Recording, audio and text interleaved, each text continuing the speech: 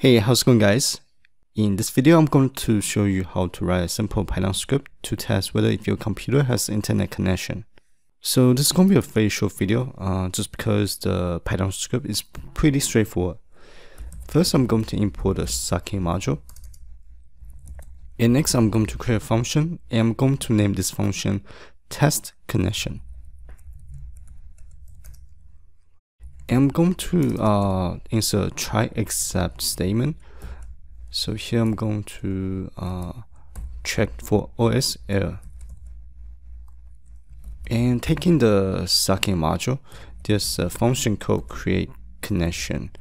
And the create connection function is going to initialize a connection trying to connect to a TCP service and listening to the internet address. And this address is going to ask for a tuple object, so I'm going to insert a tuple object. The first parameter is the host, and the host is basically just a web address. And I'm going to use Google just because that's the most popular website out there. And the next parameter is the port number. The port number is going to be 80, and that's it. And if this statement is executed successfully, and we know there's internet connection, so we can return true. Otherwise, we're going to return false. And that's it. Right now, my computer is not connecting to the internet. So if I try to print the test connection function, I'm going to get false. Now let me connect back to my home internet.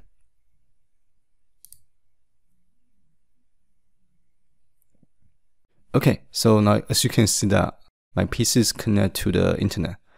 Now if I run the same Python script again, and this time I'm going to get true. And that means my PC is connecting to the internet right now. Alright guys, so this is everything I have to share in this video. And as always, thank you guys for watching. I'll see you guys on the next video.